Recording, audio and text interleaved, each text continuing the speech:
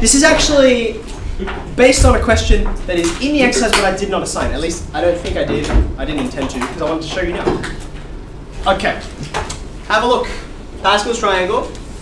I have highlighted two of the numbers in Pascal's triangle. Somewhat it appears at random at the moment. Now, humour me please. 1 plus 3. What's it equal to? Cool. That's good. So far so good. Alright.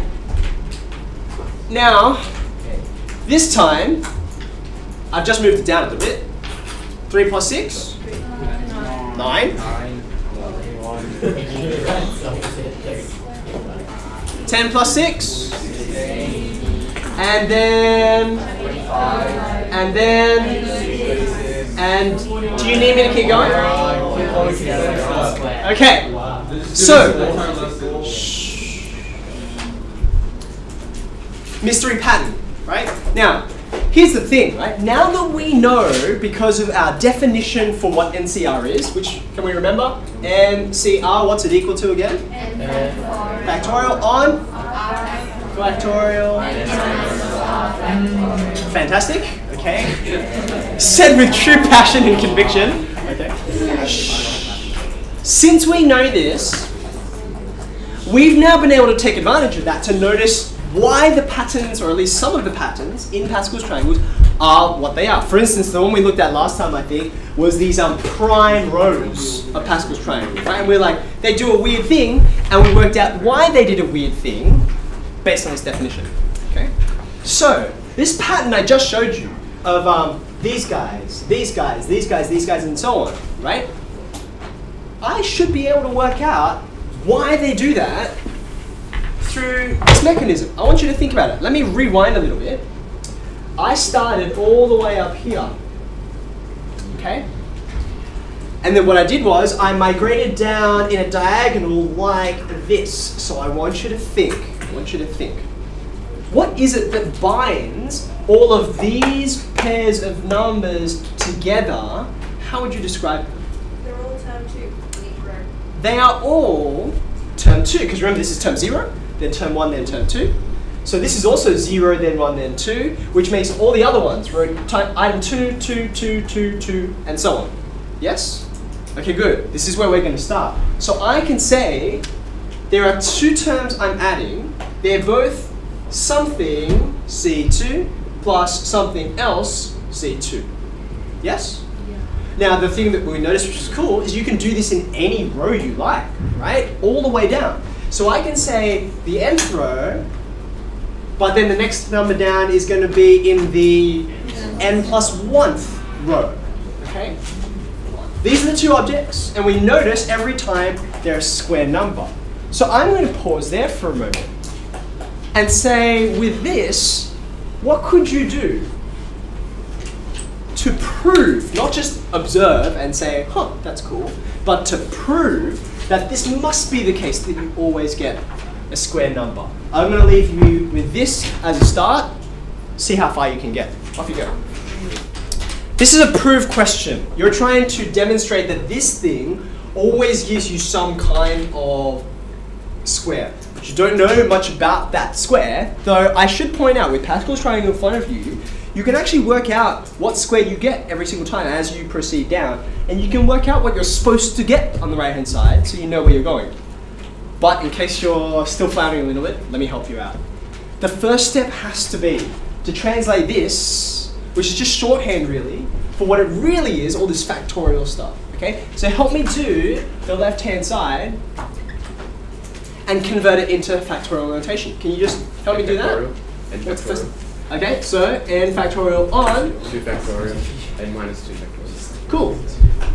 So that's a good start.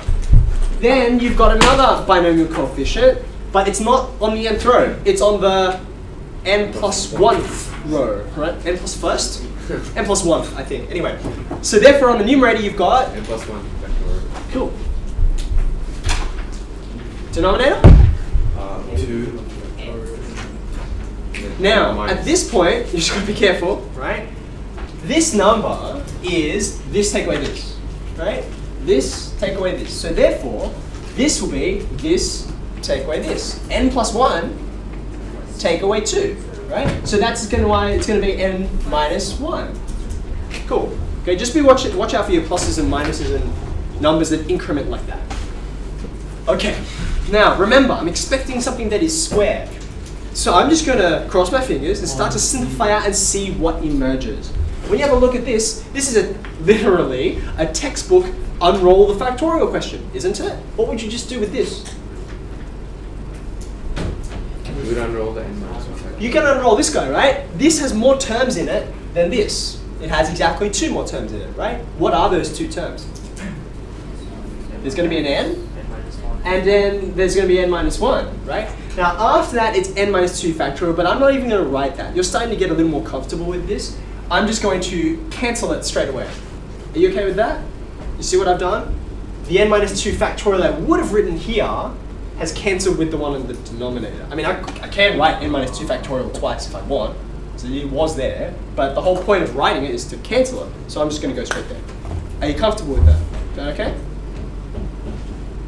I can do the same thing on the other fraction, yeah? Is the 2 going to be factorial or just 2? Ah, good question.